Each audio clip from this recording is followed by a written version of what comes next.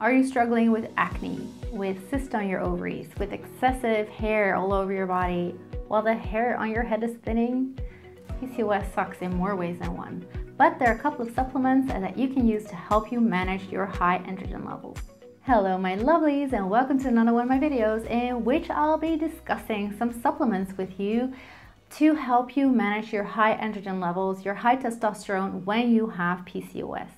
I have done a video a couple of years ago that was on glucose management when you have PCOS, and if you haven't watched that one yet, definitely go check it out after this video, because managing your glucose levels, your insulin resistance, is really the first step. If those things are unmanaged, it feeds into the high levels of androgen, the high levels of testosterone. So you can see if you can't manage your glucose levels, it can be a bit of a waste of time, money, and energy to supplement with these androgen reducing supplements. Of course, you can use them side by side while you're also continuing to work on your insulin levels and your glucose levels.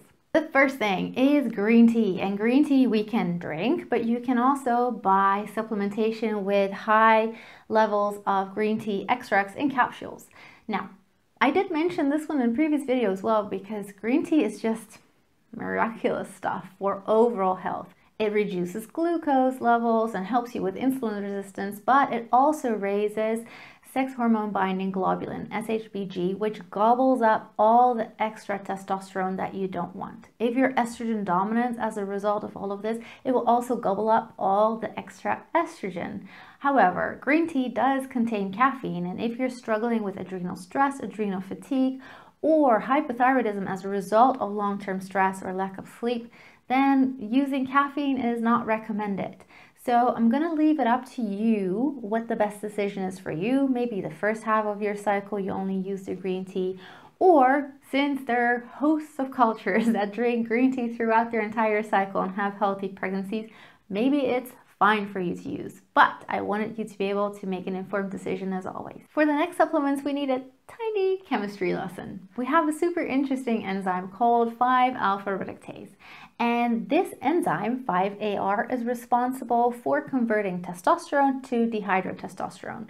And you might think, I don't care, dehydro, whatever, just testosterone, just get that stuff down. Well, if you realize that dehydrotestosterone is 5 times more potent than testosterone is, then I'm sure you're going to want to get the dehydrotestosterone down, more so than your regular testosterone.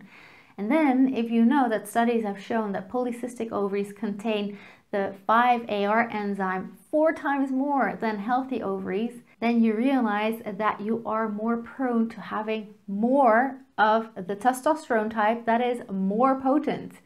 So it's kind of cool that we have some supplements that can get the 5-AR down. And the first one is saw Palmetto. And at first I only knew this herb as something that's really helpful for the prostate in men, and also for low libido or performance issues. It's fantastic for women with PCOS as well, because it inhibits the 5-AR and then gets your dehydrotestosterone down. Another one that does this is GLA, Gamma-linolenic acid, and this is actually an omega-6 fatty acid. And while most omega-6 fatty acids are promoting inflammation, this one reduces inflammation. So it's a double whammy. It reduces your 5-AR, reducing your dehydrotestosterone, and it reduces inflammation, which is an issue you'll be struggling with if you have cysts in your ovaries. While we're talking about fatty acids, let's also discuss omega-3. Omega-3 is super important. I am saying this more and more and more. And not so much because omega-3 in itself is important. Yes, it is. But the most important for our health is that 3, 6, and 9 are in balance. Our foods in the West often contain quite a lot of 6 and 9. And as a result, we are relatively deficient in omega-3. And that sets us up for more inflammation. In a video I did last month on balancing your hormones, I talked about omega-3 as well, and how you can replace your cooking oils with more omega-3 ones. So go check that out as well if you're interested. We also love omega-3, not only because it lowers inflammation, but also because it raises, again, the SHBG. So gobbly gobble, all the extra hormones that we don't want to have. I did touch on estrogen dominance, and you know, not everyone that has PCOS struggles with excess estrogen. But if you do, it's very understandable, because what happens is ovulation is often delayed quite a bit or doesn't happen at all. And all this time, that means that estrogen can just go around and thicken your endometrial lining, the lining in your uterus, and as a result, you can have quite heavy and painful and long periods as well once they do show up. So tackling estrogen dominance can be quite important if you're struggling with PCOS, and I've got a bunch of videos on dealing with estrogen dominance as well. I do find that a big solution for my PCOS patients is therefore often to make sure that they ovulate, or they ovulate earlier. So this is why I've dedicated this month's Patreon exclusive content to homeopathic remedies to help you jumpstart ovulation. So if you're interested in that video, then have a look at the link down below that takes you to my Patreon page. Another thing that reduces your 5-AR is a healthy gut. And a healthy gut is also important to lower your estrogen if you are dealing with that. Because if you are dealing with constipation, that means that you're holding on to estrogen, and then the estrogen can make you hold on to the weight, and it feeds again into the glucose management and the insulin resistance. So making sure that your gut is healthy is super important, both for the 5-AR being reduced and for lower estrogen levels. So if you're not on probiotics, but you are struggling with digestive issues, I highly recommend probiotics as well. Then, since we're talking supplements anyway, I thought I'd throw in a couple of other ones that you might have come across online, and I'll tell you if I think it is useful in PCOS or maybe not. The first one is licorice, or also called glycyrrhiza. I love licorice, not just because I'm Dutch, but also because I am a recovering adrenal stress patient, and licorice feeds your adrenals. Now, it's quite important to have healthy adrenals for a healthy hormone balance. However, licorice and glycyrrhiza are not recommended in pregnancy. So if you're trying to conceive, this might not be the herb for you to take. Another one that you might see mentioned and that I absolutely love because it's helpful from anything ranging from asthma to Alzheimer's, including PCOS, is quercetin. And the reason it's so helpful is because it lowers your glucose levels and it helps you take up zinc. However, again, it's contraindicated in pregnancy.